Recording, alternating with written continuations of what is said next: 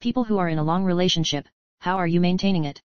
And do you ever get the feeling you just want to bail? We talk about our problems and don't act like it's a competition about stuff. Teamworking life. I think it's normal to wonder what ifs when things get hard, but nobody can avoid it. I think a good relationship can work through those things in healthy ways so you can both come away with a deeper respect and understanding because it feels good to be so close and grow too in a safe space being loved for who you are and who you will be. Plus my husband has the most gorgeous legs I've ever seen in my life which helps when he does my head in. 10 years and still going.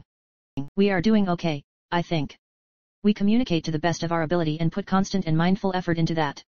Neither of us were taught these things so we try to practice patience with each other as we figure stuff out, but we always put the effort in. And oh yeah, my life before this was freaking good, really freaking good.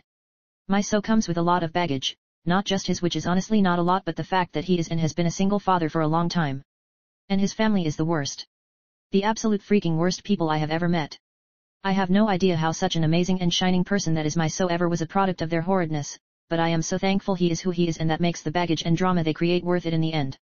It would be easier to not be involved with him but he is absolutely worth some deeply hellish crap and I will take the hits so he knows he isn't alone in the nightmare anymore.